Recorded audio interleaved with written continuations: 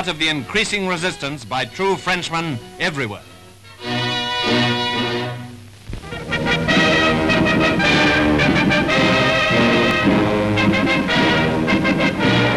We know well enough that Germany has enslaved pretty well all Europe. And we also know what appalling misery the invaders have caused in every land they've ravaged.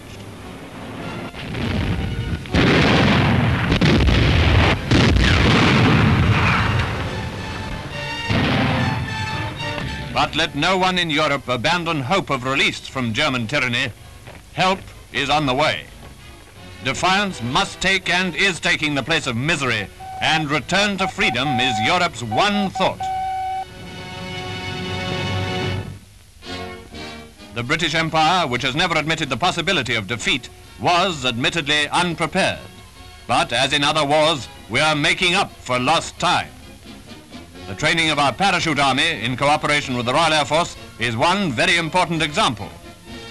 British parachute troops are a volunteer force, and I believe it's true that there are more volunteers for this highly skilled and dangerous work than are at present required for training.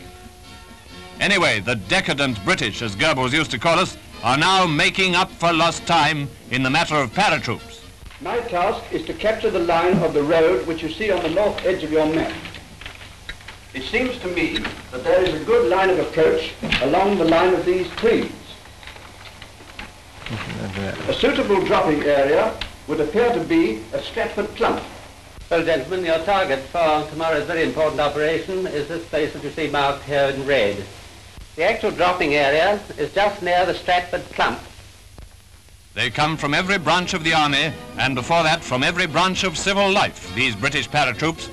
Selected by the army from the continual flow of volunteers, they go through a most arduous and comprehensive training. Physically strong and fit, mentally alert and resolute, scientifically trained, and ready for duty anywhere. The day is coming when they'll reap the reward of their hard work. They'll play a big part in the restoration of freedom for Europe and the world.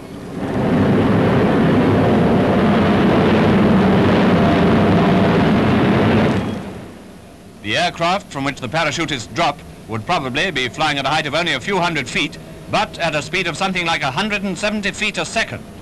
So unless they drop at extremely short intervals, they'll find themselves far apart on the ground. This is the crux of the whole operation.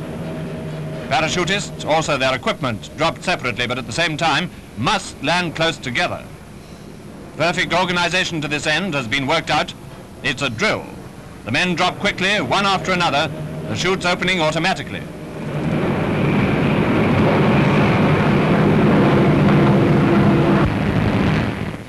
On the way down, they're thinking, first a good landing, then quickly off the mark together.